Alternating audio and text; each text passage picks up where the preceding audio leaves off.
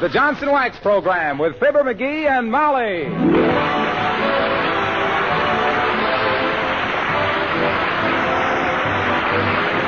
The makers of Johnson Wax products for home and industry present Fibber McGee and Molly, written by Don Quinn and Phil Leslie, with music by the King's Men and Billy Mills Orchestra.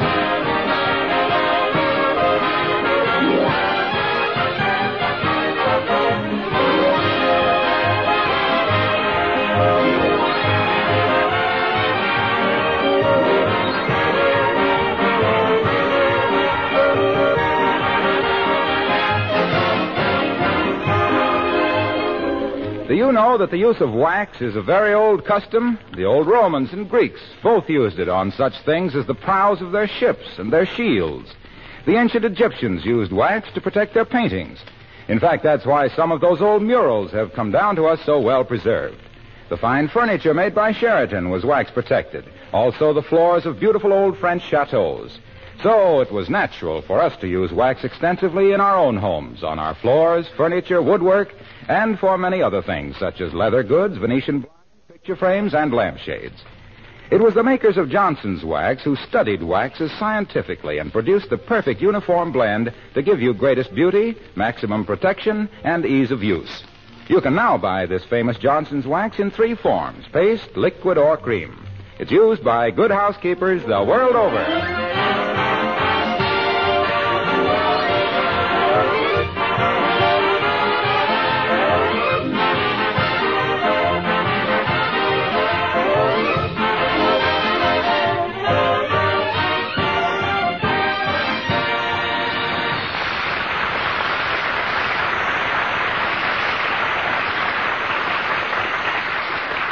It is secretly believed in some circles that the Elks and various other men's clubs were organized by women to get their men out of the way so they could do their housework in peace.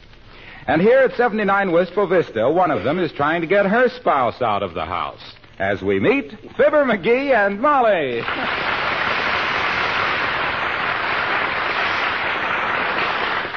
Go on, McGee. Get out. Go on. Scoot. Mother has work to do. Yeah, but where'll I go? Oh, go to a movie. I'd like to have you see the one at the Bijou. Well, what is it? I don't know, but I'd like to have you see it.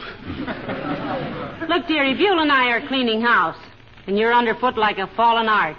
Oh, well, I'll keep out of the way. I always lift my feet when you want to vacuum under me, don't I? Well, it isn't your feet, dearie. I want your whole big, beautiful, handsome, well-knit body out of here. Hey, Whiz, I just can't walk the streets, can I? Well, go to the public library and read a good book. A good long book. Yeah. The only good long book they got is Anthony Adverse. And that's out. How do you know? I got it. I'm scared to return it because I owe $77.12 on it. Well, maybe they'll make an adjustment. Yeah, that's what the trainer at the Elks did when I sprained my neck playing handball.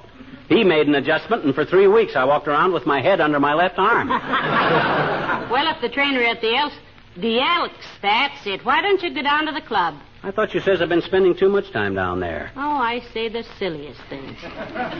I think it's a wonderful institution, really. Go on, sweetheart. Go on down to the Elks. And when you get home with your lungs full of cigar smoke and your pants full of pool chalk, I'll have my housework all done. Okay, but you talked me into it, remember? And it may be expensive, too. We play pea pool for a nickel a point. Dearie, today I don't care if you play drop the handkerchief for $9 a drop. All Buell and I want around here is nobody. On second thought, I don't think I better go. It looks a little kind of like rain. Oh, dear. Well, maybe you can get a ride with somebody. Alice is going to the airplane plant very shortly, and the car that picks her up goes right past the Elks. Say, that isn't a bad idea. I'll ask Alice if here she is now, McGee. Hello, Alice, dear. Hello, Mrs. McGee, Mr. McGee. Hi, kid. Look, you're leaving pretty quick for the airplane plant, aren't you? Yes, I am. I'm getting there early today because I have to instruct some new employees in how to adjust a centrifugal equalizer on the universal compensator and the hydraulic midsection booster gear. Oh. They always have trouble getting the lock flange clearance past the binder flap. You don't say. How ridiculous. Incidentally, Alice, that's an awful cute suit of coveralls you're wearing. Oh, thank you. I designed these myself, Mrs. McGee. The only coveralls I could buy made me look like I'd been smuggling wheelbarrows.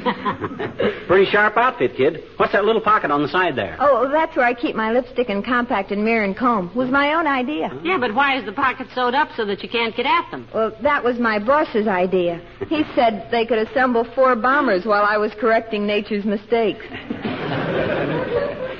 Well, I'm ready to go whenever you are, Alice. Go where, Mr. McGee? Well, he wants to ride as far as the Elks Club with you, Alice. You got a car picking you up, haven't you, Alice? Why, yes, Mr. McGee, but creepers, it isn't mine. It's a fellow who works at the plant's car, and it's his turn for the carpool this week. Oh, McGee doesn't care, Alice. He'll ride with anybody. Why, sure. Sure. What do I care if I'm seen riding along with a bunch of people in working clothes? Why, some of those people might be just as good as I am. Oh, now, Mr. McGee, let's not go all to pieces about it.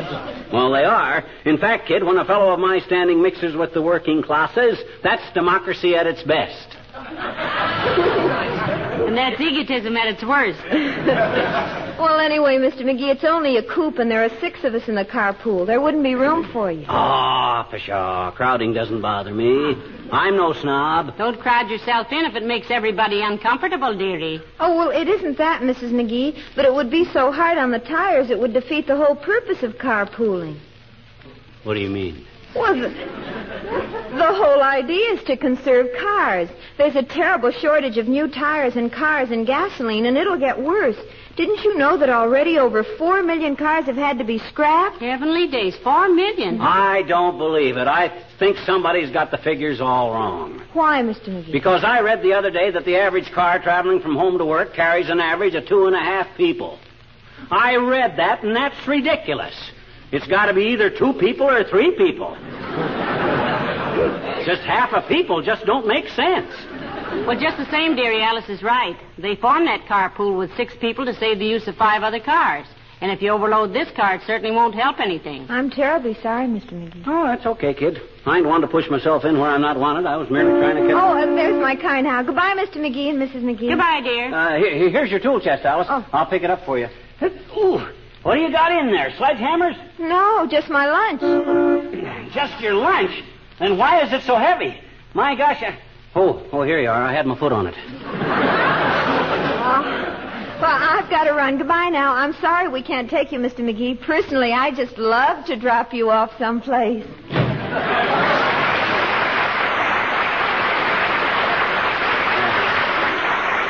Fine state of how do you do. Can't even get a ride downtown. I got plenty of rides during the last war. Well, in the last war, we didn't have any B-29s using more gas in an hour than an average driver uses in 5 years, dearie. Why don't you take the streetcar down to the Elks? What? Spend a nickel just for a little short trip? No, sirree. It's reckless spending like that leads to inflation. Betcha. I'll get me a ride with somebody. Hand me my magazine, will you? What magazine? The one on the hall table. The one on victory gardening. What's the name of it? The Weeder's Digest. All right, George, I'll just sit here and I'll get me a ride down. Billy Mills in the orchestra and the sweetheart of all my dreams.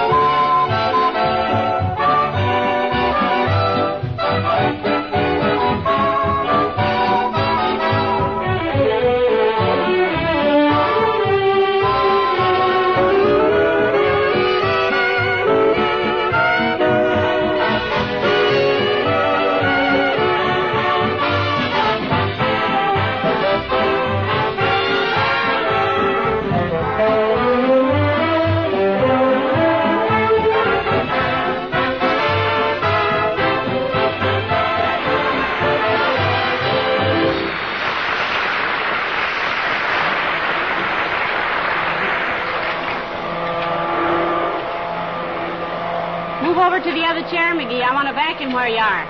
What'd you say? I said, will you please move so I can vacuum where you are? I can't hear you. I said, will you please move over to the other chair so I can vacuum here? Oh, sure. I'll sit over here. Thank you. What? I said thank you. I can't hear you. I said thank you. Oh. You're welcome. What? I said you're welcome. I can't hear you. I said you're welcome. Oh. Look, dearie, this is what I was afraid of when I suggested you go down to the Elks. I'm getting housemaid's thumb turning this vacuum cleaner on and off. Oh, my gosh, I can't... Oh, dear, peek out and see who that is, dearie. Okay. It's Mrs. Carstairs. Oh, it's an informal call, though. She's wearing her dirty old last year's emeralds. Now, be nice to her, McGee. She can't help it if she's worth several $1 million. Oh, I don't hold her money against her. Only thing in my mind is she always looks at me like I just crawled out of a hole in an apple. Well, my goodness. Come in. Well, if this isn't a surprise. Why, you knew... Good day, Mrs. Carstairs. How do you do, Mrs. McGee? So glad to find you at home. Hi, Carsty. I say we had a wonderful time at your house the other night. At my home? Yes. You know, at the reception you gave for Leopold Cadenza, the violinist. Oh? Oh, yes, to be sure. And say, he certainly can play the violin, Mrs. Carstairs. He can play 2 guitars on a fiddle and make it sound like 5 banjos on a pipe organ. Yeah, as the old saying goes, it's wonderful what beautiful sounds you can get by pulling the tail of a horse across the insides of a cat.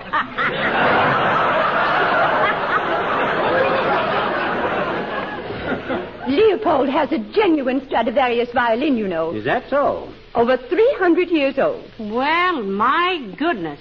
Nobody would ever suspect it. Sounds just as good as a new one. Quite. Hey, Carsty, if you're going past the Elks Club, I'll bum a ride with you. What a perfectly descriptive phrase under the circumstances. But I regret to say, Mr. McGee, I haven't my own car today. I'm driving the station wagon. My gosh, really? What precinct? I know the captain at the 14th very well. If I go with you, can I ring the gong? I always wanted to ride in the front seat. McGee. Huh? She didn't say a paddy wagon. She said a station wagon. Oh. You know what a station wagon is. That's a truck that city people buy when they move to the country to show the country people they're from the city. Anyway, Mr. McGee, this station wagon is the property of the Red Cross. I just stopped here because it was on my way to headquarters. We are not permitted to use it for anything but official business. Oh, that's okay, Carsty. We can make it official. I'll stop in and roll a couple of bandages. How would that be? Slightly septic, I'm afraid. This car-saving business is really important, isn't it, Mrs. Carstairs? My dear, you have no idea. Automobiles are wearing out at a simply appalling rate. People absolutely must use their cars only for necessary driving. Save them in every way possible. Mr. Carstairs and I use our own car very sparingly, I assure you. You mean you got to make the Carstairs car last because it's the Carstairs last car, eh, Carsty? Yes. That was neatly phrased, Mr. McGee. Yes, it was put very. Well? Well, what, Mrs. McGee? Well, will you give me a lift down to the Elks? Mr. McGee, I'm very sorry, but you remember what Thomas Jefferson said to Alexander Hamilton? No, I don't. Neither do I. Isn't that irritating? Well, good day, Mrs. McGee. Good day, Mrs. Carstairs. Why, that triple-chinned old crumpet. Who does she think she is not giving me a lift? She had time to stop in here on a social call, didn't she? Yeah, but that took no extra gas or tires, dearie. And besides, she probably has to stop and pick up some other Red Cross workers. Well, so what? Well, rules are rules, and if they broke them for you, everybody'd be breaking them for everybody else. Well, my gosh, I'm entitled to ride in somebody's car, pooling or no pooling. Look at the gas and tires we're saving the government by not even owning a car. Well, that's a fairly negative hunk of war effort, sweetheart. Oh, well, what was I about to... Oh, yes, I was going to... Hello, folks. Oh, hi, Junior. Hello, Mr. Wilcox. Excuse the looks of things. I'm doing a bit of house cleaning. Well, there's your opening, kiddo, if I ever heard one.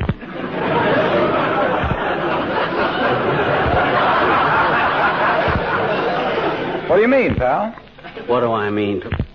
Okay, Waxy, skip it. Hey, you got your car with you? No, I left it outside. He means, are you driving today, Mr. Wilcox? He's been trying to hitchhike downtown all day, but for every hike there seems to be a hitch. Well, I've got the company car outside there, Molly. Hey, take a look at it, by the way. Wow, you must swing a little influence with the OPA, Junior. That's a new car, isn't it? Nope. Just went over it with a little Johnson's car new and took all the grime off it. McGee wouldn't care if it was crusted with mud, Mr. Wilcox. You know, he's got to the point where he'd ride downtown on the running board of a pogo stick. Where you going, pal? Elks Club, Junior. Elks? Yes, Elks. E-L-K from the Ottawa Indian word, Elkawattapasakan. Meaning what? Elk. Not. I don't go within several blocks of there. Well, you can, can't you? You can steer, can't you? Your car don't run on a track, does it? Look, you don't understand, pal. If it was my personal car, I'd drive you any place inside of my A coupons. But this car is strictly for commercial purposes. I don't go anywhere that isn't between places of business. Even so, it's wearing out pretty fast. Certainly doesn't look it, Mr. Wilcox. Well, that's that car new treatment, Molly. All I do is put Johnson's car new on with a clean cloth, wait till it dries, and wipe it off. Really brings back that sales room glitter, doesn't it? Car new, you know, cleans and polishes in one application. Ah, well, handsome is as handsome does, I always says, Junior. You going to give me a lift or not? Not. Oh. Much as I'd like to do you a favor, pal, I'd rather do Eisenhower and MacArthur a favor just now. Do you realize that the stockpile of new cars is down to what would have been a 2-day supply before the war? Have you heard that there are 23 million cars on the road today, and if the number falls to 21 million, our transportation troubles will be something horrible? My transportation troubles are something horrible right now, Junior. Gee whiz, here I'm... Well, I'm really sorry, pal. I don't want to be stuffy about it, but I won't drive this car 10 feet out of its way. Of course not. Relax, McGee. Oh, well... But what I stopped in for, Molly, was to give you a couple of complimentary tickets to the Ice Carnival at the stadium next Friday. You like ice skating, as I remember it? Oh, thank you so much, Mr. Wilcox. Yes, I love ice skating. Yeah, me too. I was goalie for the Peoria Hotshots for 3 seasons. You ever play hockey, Junior? Did I play hockey? Why, one winter in Omaha, when I was a kid, I skipped school 3 days out of 5. See you later, friends.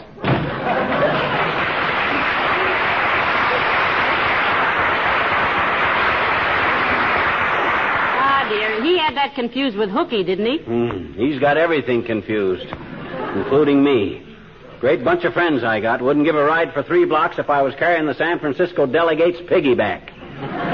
Oh, you're just talking, McGee. Oh. You know as well as anybody how important this car conservation thing is. Nobody's picking on you. Well, maybe not. But today of all days when I simply got to get down to the Elks. What for? Because, there's a certain... Well, gee whiz, you wanted me to go, didn't you? Just to get you out from underfoot, Pet. But it doesn't matter now. Stick around. No, sirree. I got my back up now. I'm going to go downtown if I have to walk on my hands. And I may stay down for dinner, too. Hey, what are we going to have for dinner here? I don't know. I'll ask Beulah. Oh, Beulah! Beulah! Somebody bawl for Beulah?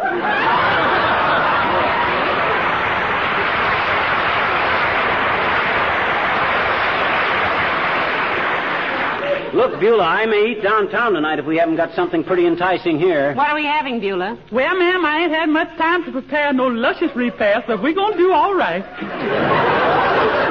If chicken croquets and cream gravy and fresh green peas and Waldorf salad, bacon potted biscuits, and a deep dish cherry pie was possible to get together, I'd do it, but it ain't, so we haven't baked beans. That does it. You're staying downtown? No, I'll be here. I love baked beans. Lots of molasses, Beulah? Mr. McGee, sir, if them beans had eyebrows, they'd be in molasses up to them. We still have half a chocolate cake, haven't we, Beulah? No, ma'am. You see, Ira dropped in to see me last night and established a beachhead on that cake. I hope you don't mind. Why, certainly not, Beulah. The way to a man's heart is between his teeth. I hope a taste of that cake convinced him you're a wonderful cook. Oddly enough, sir, it did. What was so odd about it, Beulah? I didn't bake it, ma'am. You did. Oh. You're engaged to Ira, aren't you, Beulah? Well, not formally, sir. He realized before he can pop a question, he better question Papa. Ain't that corny?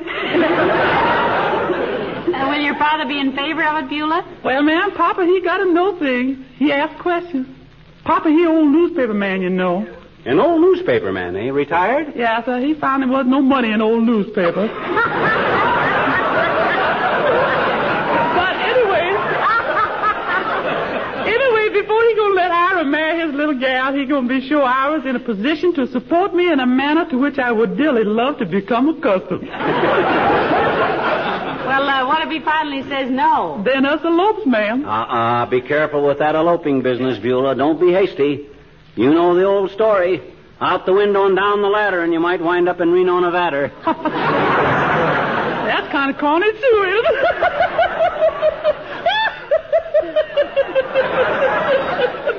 I love that man.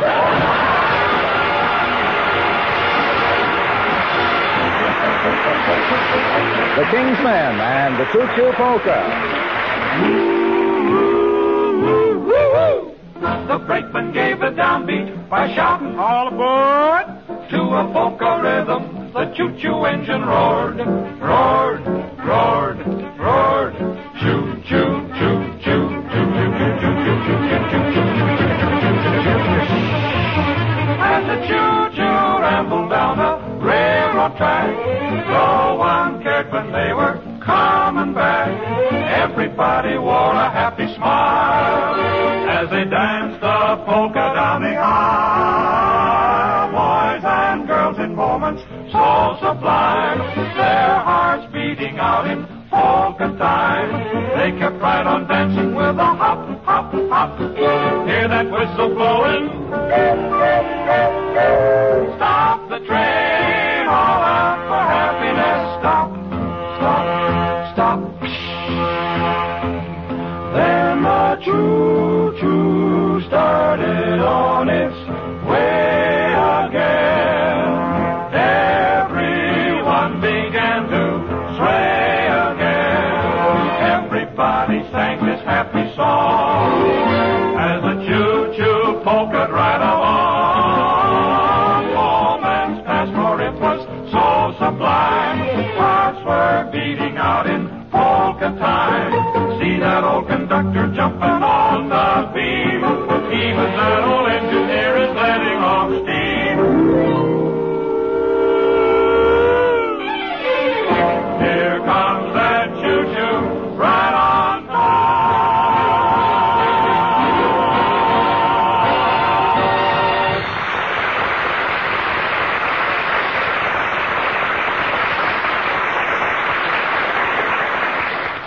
Look, McGee, Beulah and I are pretty well along with the housework now. You don't have to go with the Elks. No, I know I don't, but I'm gonna. This thing has become a challenge to me. I'll go down there now if all the members were after me with sawed-off shotguns.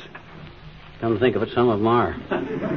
Why? Oh, just because at one of their luncheons, some practical joker with more time than brains scraped all the meringue off the lemon pies and put shaving cream on them. Yeah, and they think it was me that did it. Why, that's silly. You'd know better than to do a silly thing like that. I do now, anyway.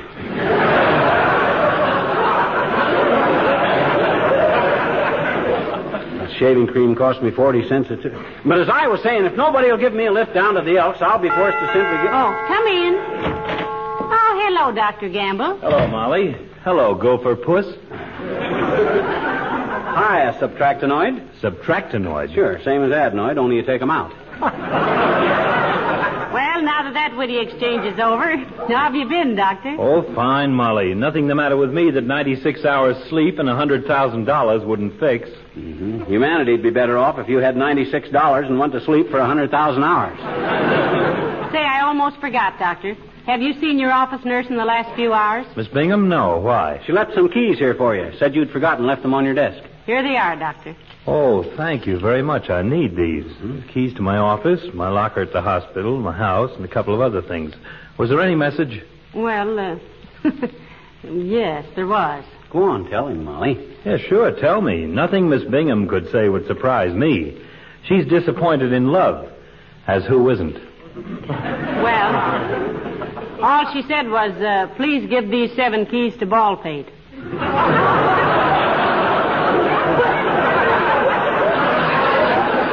By the way, Doc, you going downtown from here? Yes, I am, Sonny. Do you go past the Elks Club, Doctor? Within 5 feet of the door, my dear. Close enough so they could reach out and slap me with my long overdue dues.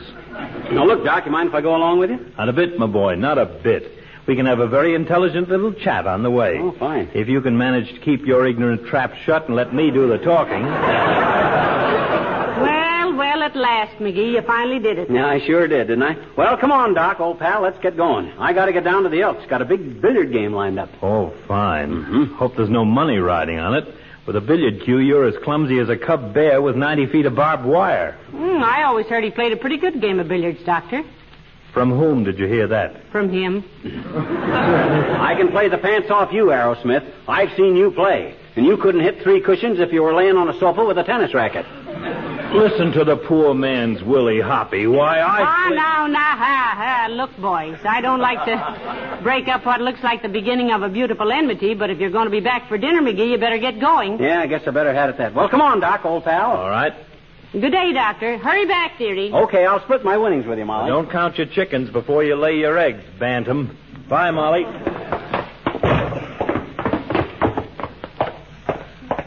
I sure appreciate this, Doc. Appreciate what? You're taking me as far as the Elks. I've a reason for it, buddy. If people can see me on good terms with one of my patients, it'll quiet a lot of nasty rumors.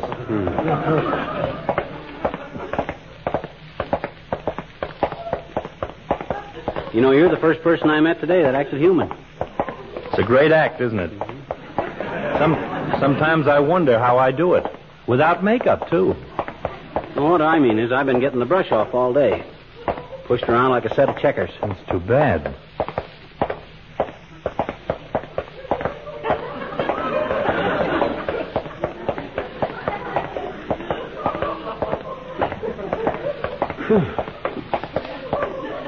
Boy, you sure parked a long way from the house, Doc. I did indeed.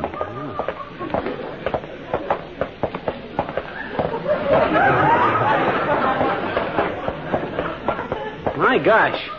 Where is your car? In front of the Elks. In front. Oh, this is ridiculous.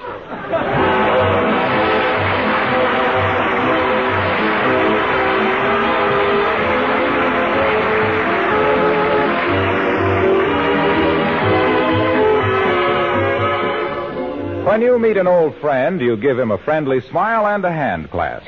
Have you ever stopped to think that a friend's first glimpse of your home is like that first friendly smile? That's why colorful linoleum, kept beautifully polished with Johnson's Glow Coat, is so appropriate in your front entrance hall or outside vestibule.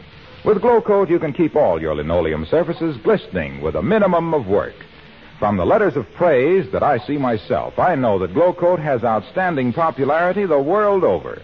It's recommended by linoleum manufacturers themselves. Glow Coat needs no rubbing or buffing, takes practically no work from you. Simply apply and let dry and come back in 20 minutes to find your floors smiling at you. Regular care with Johnson's self-polishing Glow Coat adds greatly to the life of your linoleum. Use it on asphalt or rubber tile and finished wood floors, too.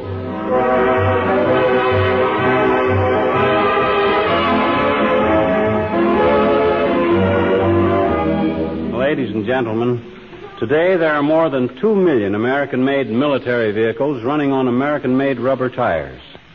And mostly they don't run on modern concrete highways. They run in ruts and over rocks, through forests, and across the ruins of towns and cities. 3 out of 5 of those tires don't wear out. They're cut to pieces. That's one of the many reasons we have to conserve tires. And the needs of our armed forces for gasoline is tremendous. 25 million gallons a day. Which is why we have to use as little gasoline as possible here at home. So pool your car wherever possible. The kind of carpooling that really means something is where members rotate the use of their cars and ride together. So see if you can't adjust your necessary traveling to carpooling. You know, our fighting forces are getting places by smart planning, and so can we. Good night. Good night, all.